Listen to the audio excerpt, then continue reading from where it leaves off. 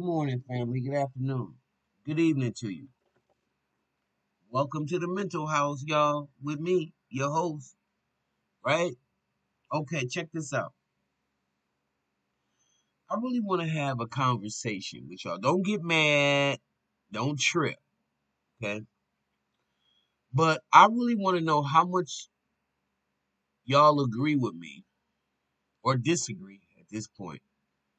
That it's going to take both sides in terms of the community and the police departments to make any kind of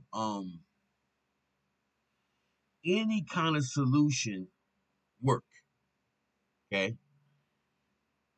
I believe in order for there to be any kind of solution or resolvement or any semblance of some normalcy to the shooting and killing of black and brown people is going to take a cooperative effort from both. Now, a lot of y'all might not agree with me on that one. And I was talking to a black lieutenant on yesterday, former black lieutenant. And I want to share some of his observations with y'all in terms of what he feels about that. I wish I could talk to Leonard Wells, but he's dead. He died from COVID. Um, but I think y'all would love Leonard Wells because he's a retired lieutenant, or Arthur Jones, who is a chief. Went through the ranks in Milwaukee, Wisconsin, which is one of the most racist places in the world for black people. One of the hardest cities in the world for black people. But these brothers managed to hold some semblance of accountability to the officers and the people on the streets. Arthur Jones had what he had, a quality of life issues. And if you was out violating those quality of life issues, him and his boys was gonna bring you down. Y'all know how we do. Like we'll be going down the street. You'll be driving down a side street. Somebody knows somebody on the other side of the road. Now, instead of them pulling over and having a conversation with these individuals, we have become so ignorant, rude, disrespectful, and these are things that you can't blame on white people. See, there's a certain amount of irresponsibility that we are partaking in, and then we want to blame white people. And I ain't for that group. I'm not even for that role. Okay, because this is the kind of ignorance that I'm talking about. When you stand outside, you holding up traffic, you on the side street, and you so sick with it that you want people to either go around you or wait until you finish having your conversation before the traffic moves again. Nobody in their right mind does that unless they are suffering from a self-esteem so low that they got to make everybody behind them feel like I'm important. So you gonna wait till I get finished. That's really a mental issue. And this is why this is the mental house. My brother Gap Turner said, I'm gonna say it again. The hood's a graveyard. It's a straight up cemetery full of walking corpses that talk obituaries. Think about that. Think about what I just said. The words that coming out of half of the people's mouth is dead, full of dead man's bones. And they don't want no life breathed into them bones because we've had produced from our loins, from our culture, some of the greatest minds that the world has ever seen. Okay? I believe that we are the moral compass of the world, especially being the first people of the world. I believe that we're the moral compass. So when I say stuff like the hood's a graveyard, a straight up cemetery full of walking corpses that talk obituaries, that means we living beneath our design place. And we're not walking in our authority. We're living beneath the standard line. Okay? These kind of behaviors I want to talk about is why do we feel the need to lump all the police together.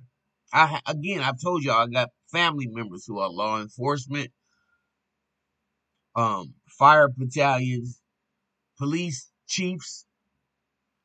I and my best friend, one of my best friends, the person I grew up with right now is now the sheriff of Milwaukee, Wisconsin, Ernell Lucas.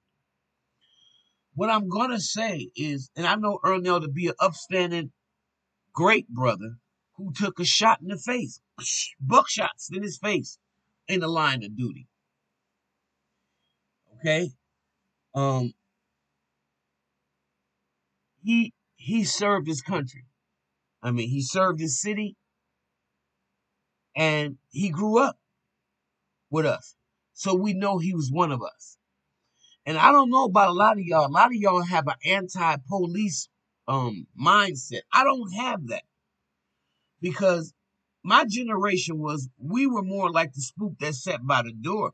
We wanted to infiltrate all of these organizations and all of these institutions that the master had designed to keep us in bondage.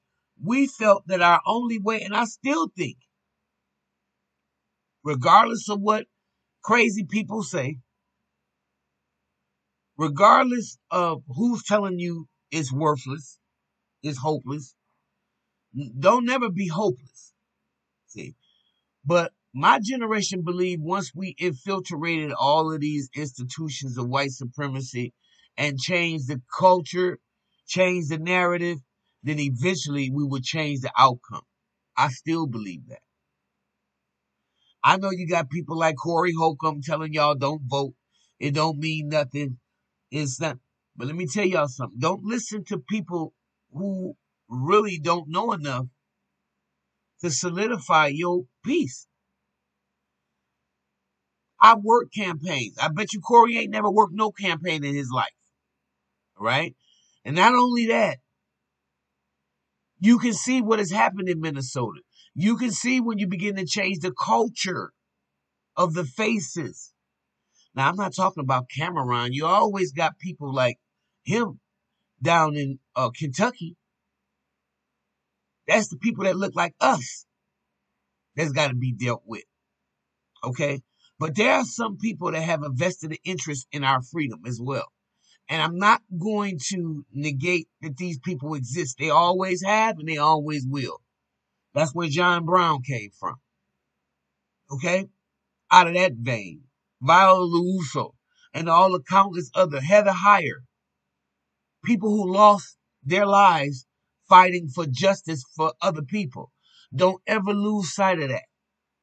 Because if you do, you're not alive. You're not alive.